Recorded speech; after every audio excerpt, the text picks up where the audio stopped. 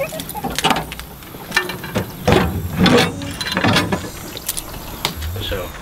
this is where I train. My name is Sion Hughes. We're here today in my shipping container, which I've named the Hornhouse. You can't get further north in Wales. Out in the middle of nowhere. We're about 10 minutes from the top of the island here. Animals and that are the neighbours. We're about 2 weeks old. Obviously I knew that she was a female and the other one was a male. But you know, I wasn't really expecting it. So just one morning I came in here and she'd made a nest out of sawdust. I thought they were rats at first, because like when they're first born they're just like completely pink, so I was like, what the fuck are these? Winter was the worst. All the animals, they don't want to come in here to keep warm, and obviously like all their little muddy feet, and as dirty as it is, I do like a clean carpet in my gym. Lewis! Ah! Get him out. Get him out. Country thing to do, isn't it? Grow your own food. Yeah, this is like a pre-training ritual for me these days. Just sit here eating tomatoes. Oh shit. These are Carolina Reapers, world's hottest chili. I've not yet tried them now. This is like the extreme of everything, isn't it? My brother put some in my dad's shower gel, and he literally he was sat downstairs and he was completely pink, like purple blotches in his face. And I was like, fucking hell, Dad, like what's happened to you? And he's like, your brother, he's put chili in my shower gel. No tomato?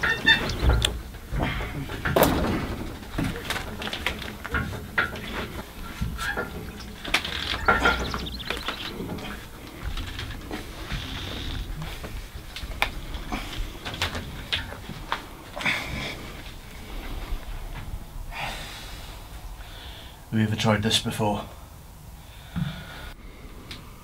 Probably since I was about 16. Before then, you know, anything weights I did was purely to help with my rugby. But then, you know, as soon as I went away to college and I had like free reign over my own training, I fucking loved lifting weights. Like we always used to play on a Saturday in college. I'd find myself like not playing as hard on the Saturday because I was like, oh, you know, don't want to tire myself out because I've got to be fresh to squat tomorrow. But then when I went away to uni,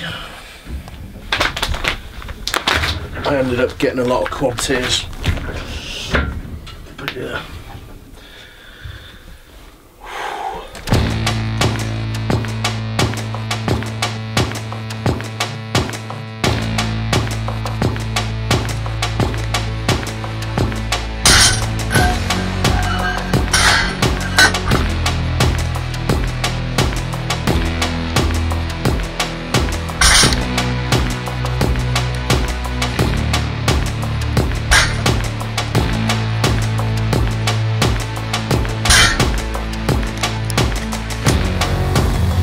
Stall matting when I deadlift, because without them mats, like literally when I deadlift, even now, like when I deadlift heavy, like you know, the whole place.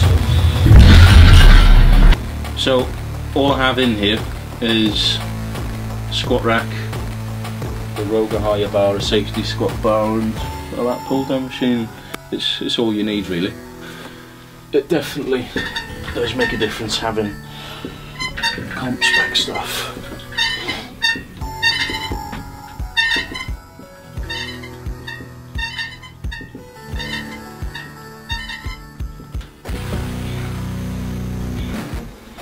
So on the door over there I've got pull-ups and a question mark written on the door, just so before I even think about leaving the gym I remember to do my pull-ups, because they are important and I do like doing them.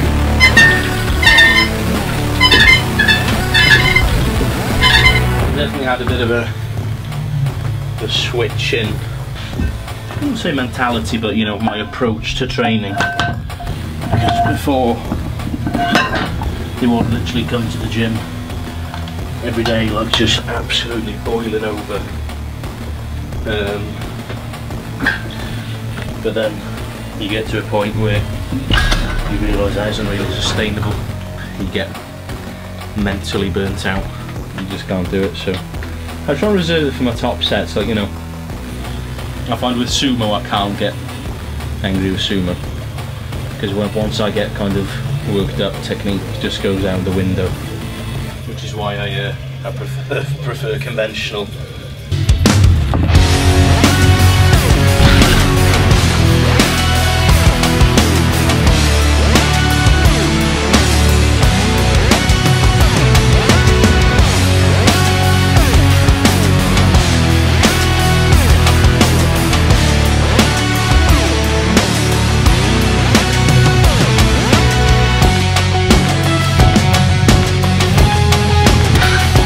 Me, the whole battle of the 93s thing, like, it's not a battle, you're not going to fight anyone. It's like, okay, yeah, it's competition, but you know, at the end of the day, it's lifting weights.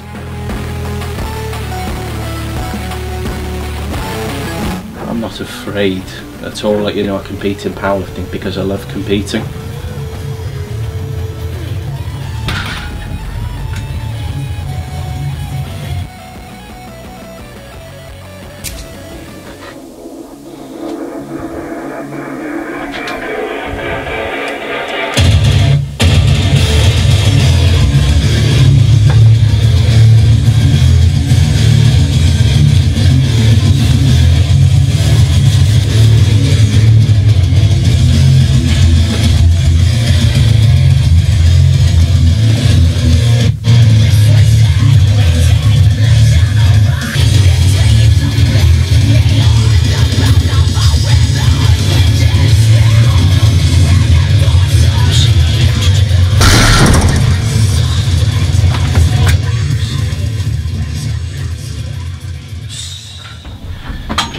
The deadlift jack when you got your mum's sandal.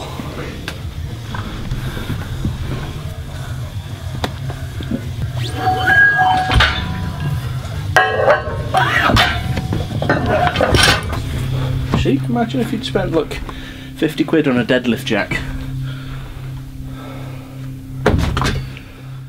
So I think the key to longevity in the sport is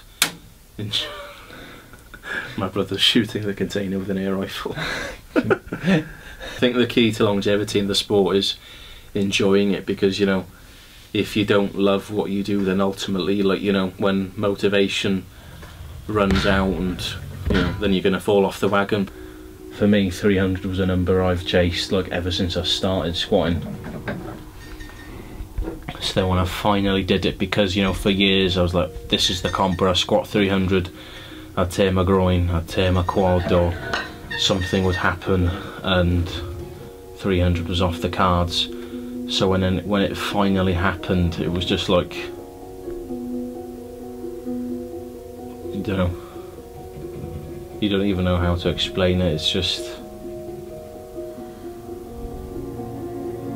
yeah, that's the first time I attempted 300. I've like doubled 290 and stuff like that in training.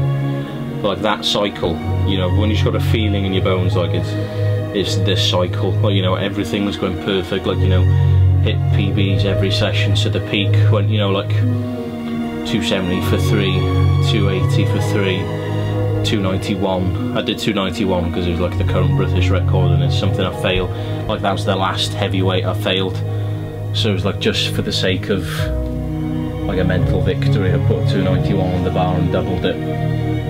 So after I did that, I was just like, I remember, because it was like just after I'd started seeing that, and I squatted 280 for a triple, and I knew I had more in the tank, and then I just like started crying in the gym, and she was just like, what's wrong, like, why are you crying, that was good, wasn't it? I was just like, yeah, I know, but you know, this is the comp where I squat 300.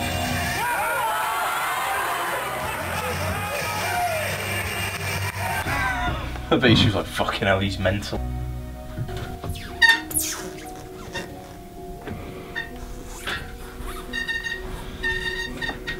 To me, powerlifting has always been a hobby. To me, like, yes, okay, it is a sport, but, you know, in my mind, I don't really see it as a sport, because it's a hobby, like, you know, like I enjoy fishing, you know, I enjoy powerlifting, and, you know, that's what's kept me coming back after double figure amounts of quad tears, groin tears, pec tears and all that kind of thing, and you know, I can come down my garden into my container. That makes me happy, you know, and at the end of every day I can come home and sit in my gym with a cup of black coffee and listen to my death metal, and no one else can interfere.